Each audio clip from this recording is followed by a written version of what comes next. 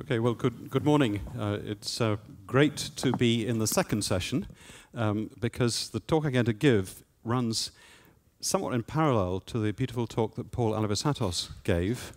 And it's a talk about how persistent, determined effort and occasional discovery with advanced materials can actually make a real difference. It's a story of work in progress, so I'm going to present a different paradigm for what I think is going to be the next great thing in solar cells. And I hope the message that comes across is that what happens in research is that we don't know what's going to happen, and it's great to try different paths and see how they work. So the voyage, for me, was started more than 20 years ago, at a time when physicists became interested in molecules, colored molecules, as potential silicon-like semiconductors. Almost anything that nature makes that is colorful for a reason. And a lot of the time, of course, it's colorful to absorb sunlight and convert the energy from photons into initially electrical energy and then chemical energy. The general characteristic of something that is colored, if it's carbon-based, is that it's got lots and lots of double bonds, or alternating single and double carbon bonds, in this case along a polymer chain, or maybe within a molecule.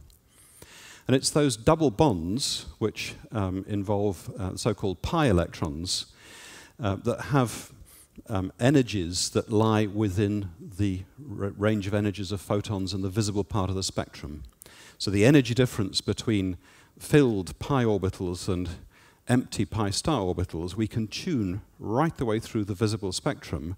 And of course, that's what nature does to make colorful molecules. So this particular polymer chain, which looks more or less like this little bottle of fluorescent paint, was of great interest to us because we discovered we could make light-emitting diodes with it 20 years ago. And those have turned out to be pretty useful. In terms of what sort of science are we doing, we sort of sit rather uncomfortably at the crossover between chemistry and semiconductor physics. So a semiconductor physicist would say, well, that particular polymer chain, I can overlay it onto a honeycomb network, which of course is the structure of a single sheet of graphite or graphene. And we would say it's just like a semiconductor. We have electrons and holes that are free to move anywhere up and down the molecule. But if you came from a chemistry background, you'd say, well, we have lots of colorful molecules, so here's a little short piece of that polymer, and they too are very fluorescent. So a lot of the challenge in trying to understand how these materials work and how we can engineer them has to do with understanding how large electron wave functions are. And it's absolutely not trivial. So something we did, which is almost embarrassingly simple to put up on a slide, was to simply make a stack of materials. We have on a glass substrate a transparent metal, indium tin oxide, and then we had literally painted a layer of our polymer, it's the green layer, onto it, and then evaporated a rather reactive metal, usually, on top. And we found that these very simple diode structures emit light.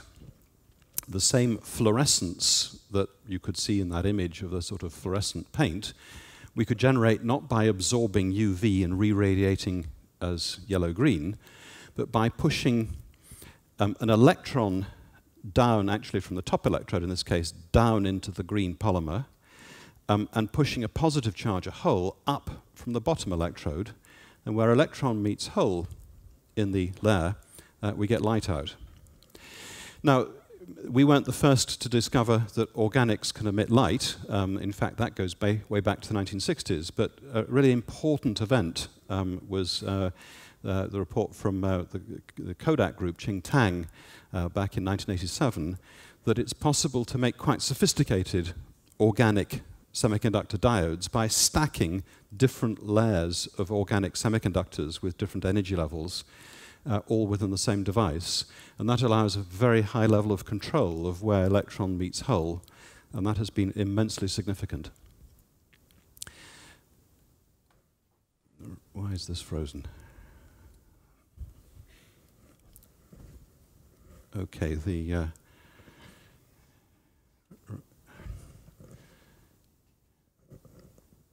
so this is determinedly not in phase with my computer. Right.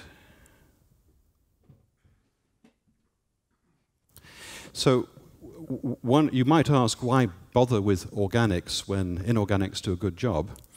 And almost always the answer to that question is that if you want to use a technology, it isn't the science of how it works that matters, it's the engineering of how you make it that matters. And with our carbon-based materials, much as with the nanocrystals that Paul spoke about, it's possible to solution process. So whereas a lot of semiconductor technology with silicon is all high temperatures and high vacuums, biology, of course, is around room temperature and in solution. We're not quite doing biology, but to be able to pattern different organic light emitters, red, green, and blue, to create a full color display is obviously attractive. And one of the things we did a lot of work with was being able to inkjet print, not ink that is just a color on a piece of paper, but the functional semiconductor that will emit red or green or blue at the right place on a display. So I've started with organic electroluminescence or organic light-emitting diodes because that has turned out to be a very significant technology, principally through the vacuum deposition systems that came from Kodak and that Samsung have exploited. But if you have a Samsung smartphone, when you look at the display, you're staring at a few million organic light-emitting diodes. They are surprisingly, for those of us who've struggled with them over the years, surprisingly efficient and long-lived. A huge amount of engineering which works that, which has been done to make all that work.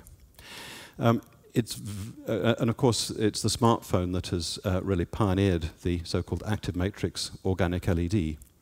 But they can be very big. You can buy very big OLED TVs if you're very rich, and probably foolish because they'll be cheaper next year. And some of them look fantastic. So Panasonic has a 4K resolution curved screen that is made by inkjet printing of the red, the green, and the blue. Even more exciting and probably of greater long-term consequence is that lighting panels can be made with organics, and they can be extremely efficient.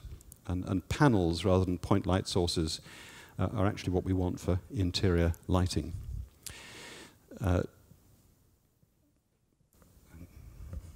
I think I just have to wait, yes. So I put this slide up because I think sometimes we have to ask these questions. And it provides a segue into what I think is a much more serious issue, which I shall get onto, which is energy. But before I do that, for some reason, there is a hugely slow transfer between... Right, okay. I was going to show you a small movie. It turns out we can do anything with organic semiconductors.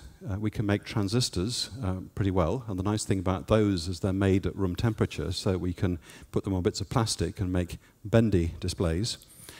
But here is a device. It's a transistor. It's got a source, a drain, a gate, an insulator, and a layer of yellow-green fluorescent semiconductor, which is that one. It happens to be that polymer for those that like it. It's a transistor, and it's a transistor which emits light, which is unusual. So what we do is we bias it so that we induce holes near the source and electrons near the drain. And we've got a voltage between the source and the drain, and the electrons and holes are pulled together, and where they meet somewhere in the channel, we get light out. So I had given you a little run-through of progress in making light emission from organics, but the big challenge that we have to face is energy. It's the reverse process, and that's solar cells, which of course have got good, but they need to be better. And the overwhelming observation that one has to start with about solar energy is that there is actually enough of it. There's a vast amount of sunlight that lands on the globe. This is a Nate Lewis from Caltech slide from a little while ago, But the land area for 10% efficient solar cells to generate current power consumption in the US, that's all power, is that little red box in the center. It's about the size of the state of Kansas. And you can have a discussion over lunch as to whether you think it's worth sacrificing Kansas. But there is no other form of energy that we have access to that is so limitless. So, like it or not, in 20, 50, 100 years' time, we will use a lot of solar energy. Now, Paul mentioned that one of the huge breakthroughs in the last few years has been the remarkable collapse in the cost, first the price and then the cost of silicon solar cells.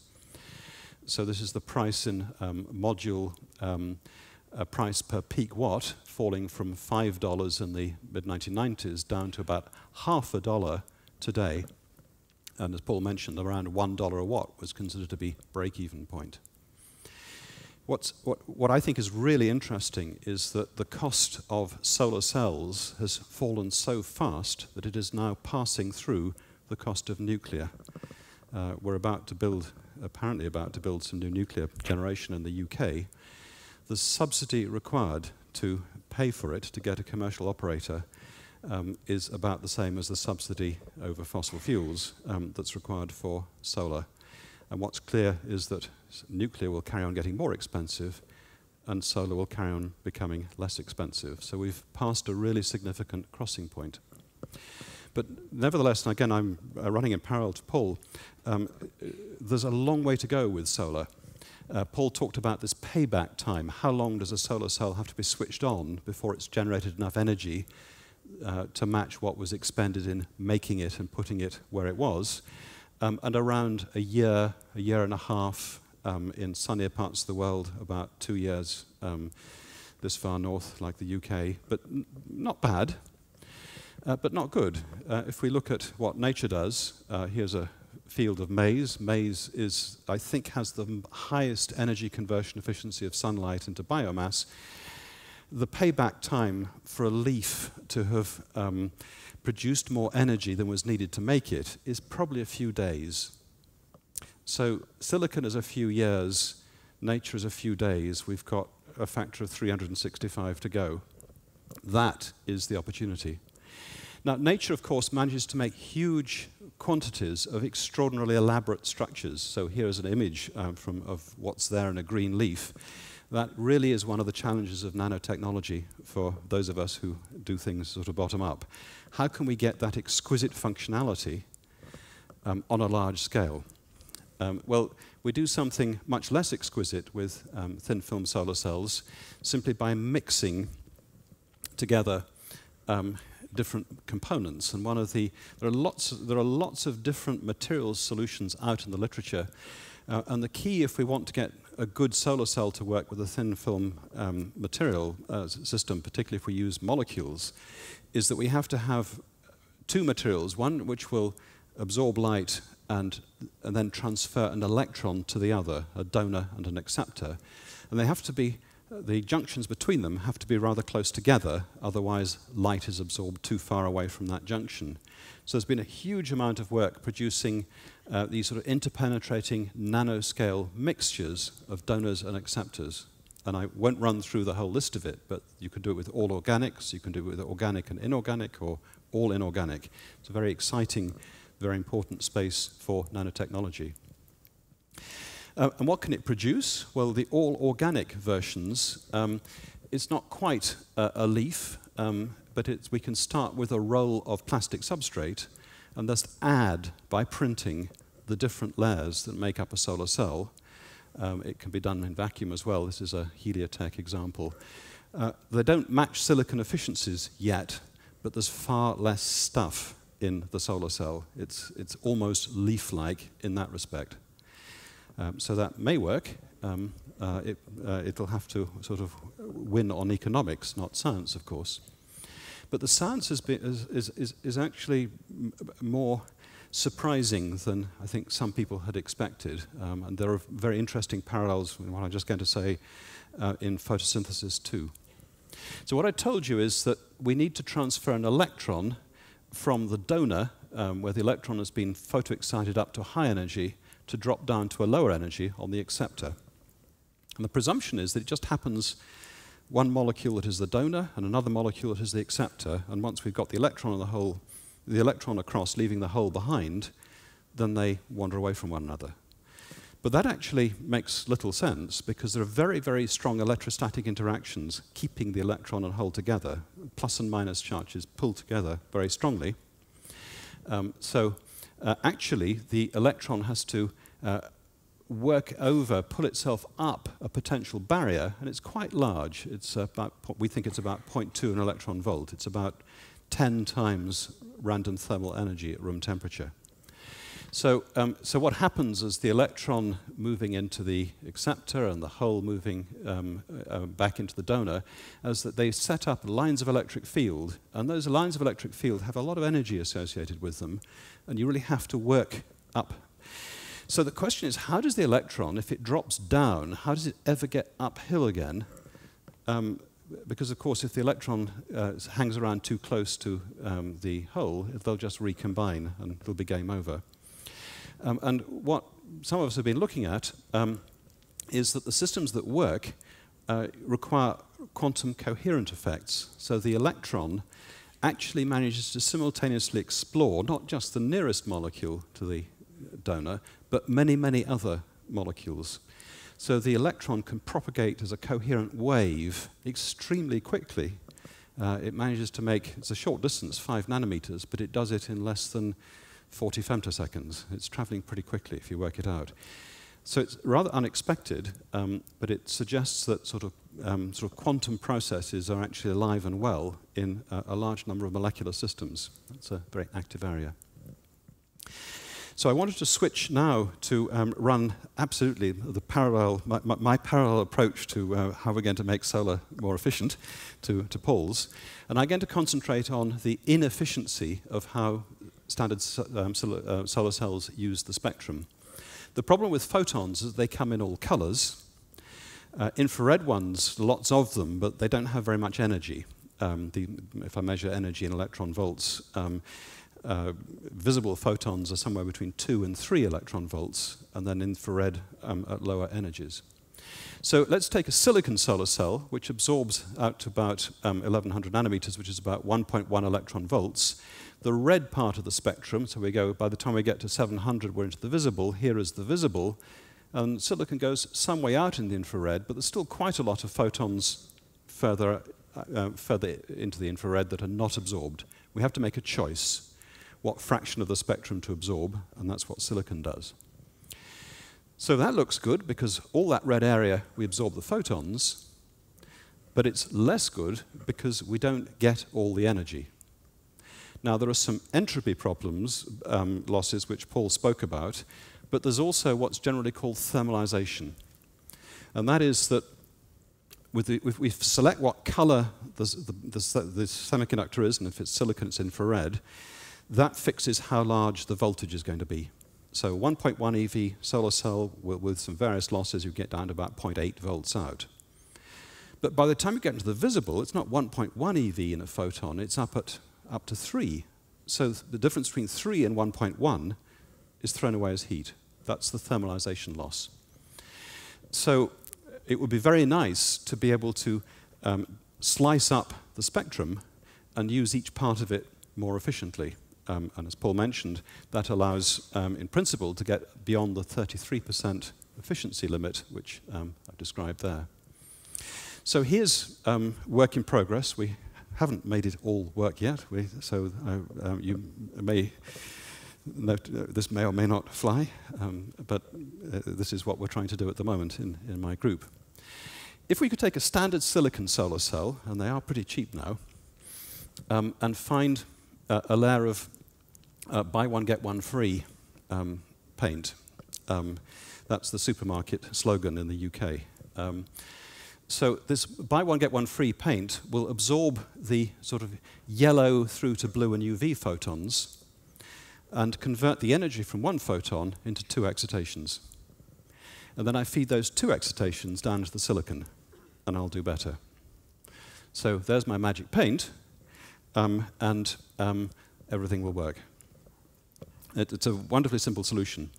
Now, actually, there are a number of different approaches to trying to do that splitting of one quantum of energy into two at half that value.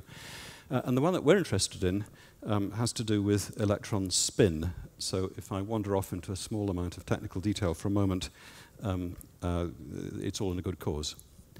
So if I can represent a molecule or a semiconductor unexcited in the ground state, we pair electrons up and spin down, into valence states. And of course, we have no electrons in ion-occupied conduction band states or antibonding states, and everything is happy. We've got no electrons. We have to, the Fermi principle means we have to put electrons in spin up, spin down into one quantum state. Now, if I excite that system, for example, if I've used a photon to lift one electron up to an empty level, and it's still in that so-called spin singlet state where the spins are antiparallel, that's good. That will re-emit light pretty well.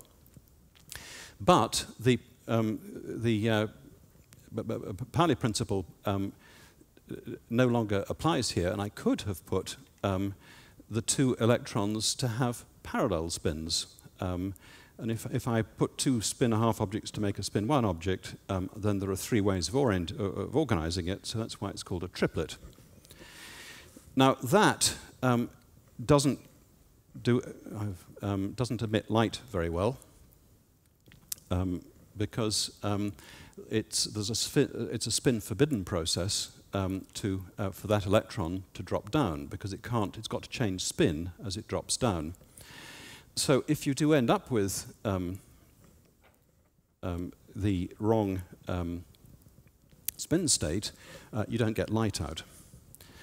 So triplet excitons are sort of always lurking there with organics. And the problem is that the triplet state, where the two electrons are spin parallel, is lower in energy than the singlet state. It's to do with the anti-correlation of their spatial wave function. So they keep out of one another's way, and they drop to a lower energy state. So triplets are there, quite a lot lower in energy, and they're a real problem for an organic LED, because when I bring electrons and holes together, injected from opposite electrodes in the diode, they don't know about one another's spin. So randomly, only one time out of 4 do we get the singlet, and 3 out of 4 we get a triplet. And that limits the efficiency of LEDs quite severely. But there have been workarounds. One of them that we've been interested in is that because the triplet excited states can't re-radiate, they hang around for a long time, and eventually they must be broken up. An important decay mechanism is that they collide with one another, and if they happen to collide so overall they're spin 0, they can regenerate a singlet. And that process of two triplets fusing to form one singlet actually accounts for a lot of the efficiency in today's OLED displays. So that's a process of triplet-triplet fusion. Now, the nice thing with organics is that you can rearrange energy levels there's this huge variety of organic chemistry, and a particular class of materials where we have these fused benzene rings, pentacene particularly, the energy difference between singlet and triplet is so large that the triplet lies down at half the singlet energy. So I can produce a singlet excited state by absorbing a photon, and if it wanted to, it could split into two triplets. Actually, it'd have to be quantum entangled overall spin 0. And the amazing thing is that that can happen extremely efficiently. It's one of the things we've been measuring. It happens with 200% efficiency. So that's a process of fission, and of course it's fission if the singlet has more than twice the energy of the triplet, and fusion if the two triplets have got more energy than the singlet. Either process works, and works really efficiently. So here's our scheme for making a better solar cell. We take, on top of a piece of silicon, a mixture of materials, one of which will take visible photons, split them into two triplet excitons, and then we have to do some magic. And the magic actually uses nanocrystals. We want to transfer the triplet energy into a nanocrystal, which will then allow it to re-radiate. and then we get these infrared photons here that then go down into the silicon cell. And if that were to work, then our thermalization losses are much reduced. We get the blue efficiency curve rather than the red as we are there in the visible. And in principle, if you're a real optimist, the efficiency goes from 33 to 45%. I mean, it's quite a big win. Now, it's pretty difficult. There's very little that's known about what you can do to manipulate these spin triplet objects. There are a couple of papers that came back to back in Nature Materials last month, where we had both independently been discovering that we could move these spin triplet excitons into lead sulfide or lead selenide nanocrystals, and essentially it's completely efficient.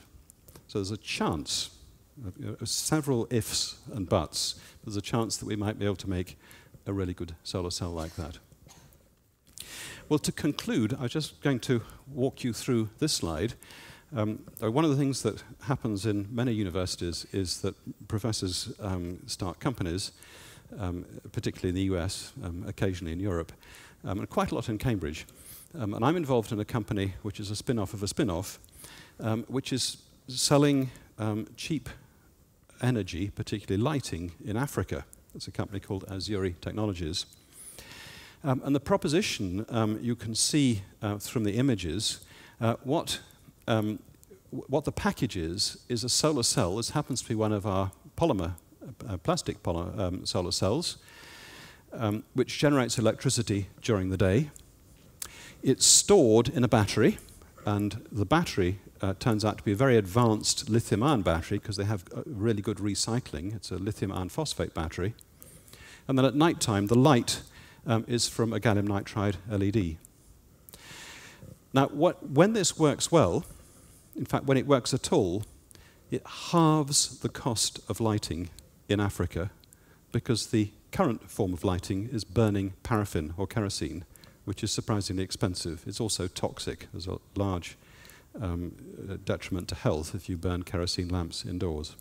So with no subsidy, it's possible to produce a more effective form of lighting, and lighting brings education, and education is universally a good thing. I think I can say that. So the little catch is that solar is a bit like nuclear in that you have to pay everything up front, and the cost of operation is then close to zero. So this company is trying to work out how to run a pay-as-you-go scheme, a bit like cell phones, where essentially you rent rather than paying up front, because the big challenge is to get that penetration. But the nice thing about this is that all three elements here, the battery, the solar cell, the LED lamp, didn't exist a decade ago, or certainly 2 decades ago, with sufficient performance. And it's that real advance of materials-based technologies that has produced something which we may look back on and see as having been transformational. I'll stop there.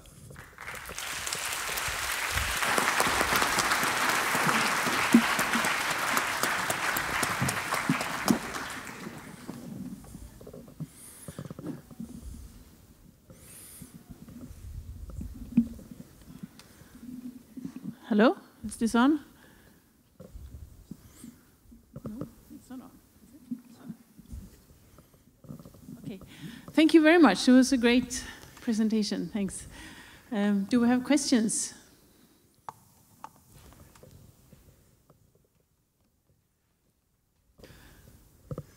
Complete silence. There's a question there.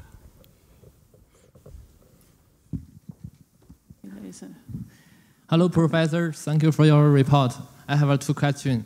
One is just if you make the polymer cells to enter industrialization, maybe through printer. So I just wonder the printer device is maybe the bottom and up is also the p-TOD solution, and the active layer is a polymer.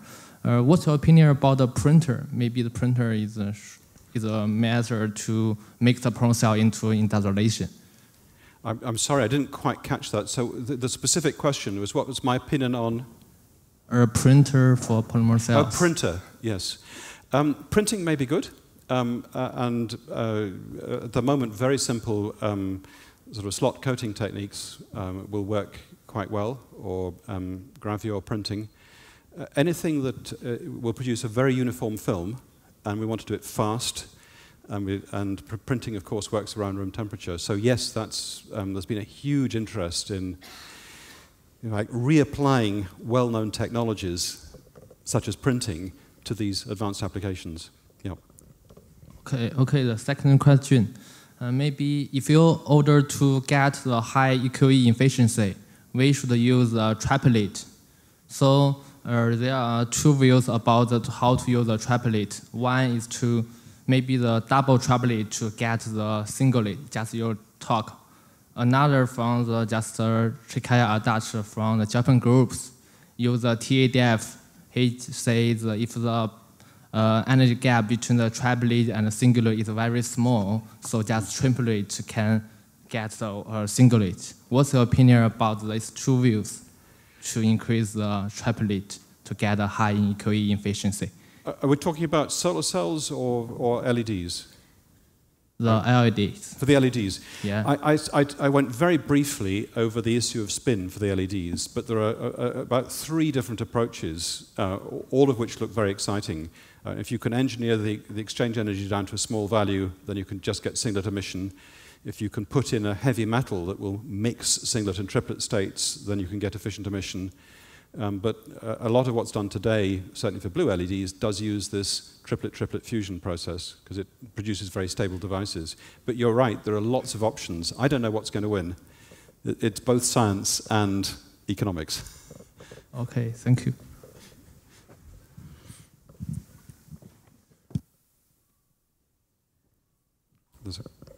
Oh, there, please. In front here, please. Please wait for the microphone. Oh, okay, well, that sounds fine.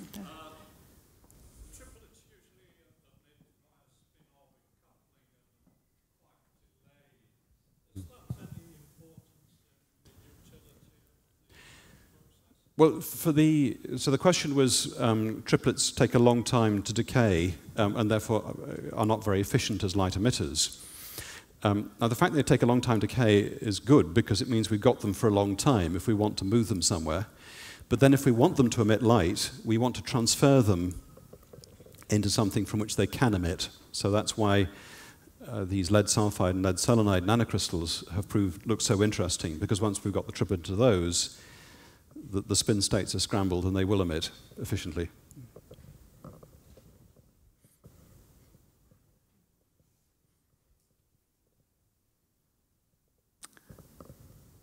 I don't see any raised arms right now. I think we will save questions for the panel discussion then. And thank you very much, Richard.